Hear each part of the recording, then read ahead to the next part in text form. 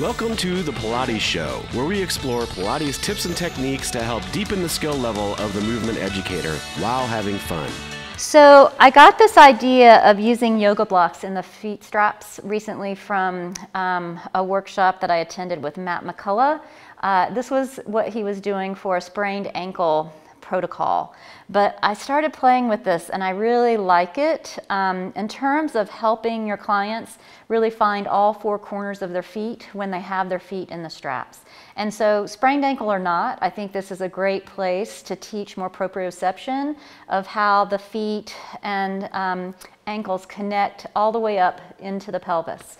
And so if you place yoga blocks in the straps and then you cue your client to keep the big toe, pinky toe, inner outer heel all reaching into the block. And then you can do plantar flexion, dorsiflexion. Now, mind you, it's a little bit precarious, especially you want to make sure that you set them up so that the blocks are even in the straps and that the strap is on the center of the block itself. But they're going to have to really work differently to maintain those anchors into the block as they just work this little bit of dorsiflexion and plantar flexion. And it immediately brings them into awareness. So you can start there, and then just a lot of your normal feet and straps work.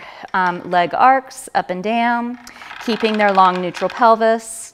You can take it into a deep squat, which I really like here.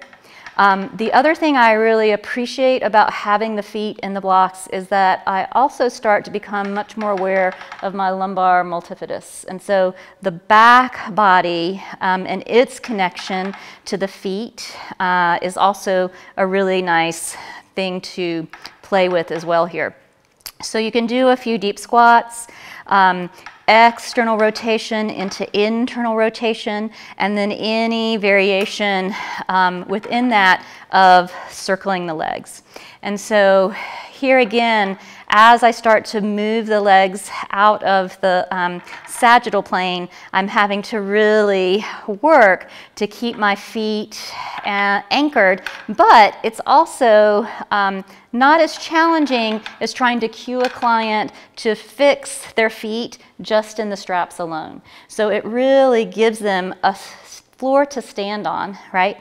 And lots of great feedback as they're working their feet in straps. So just another way to bring them in to deeper awareness.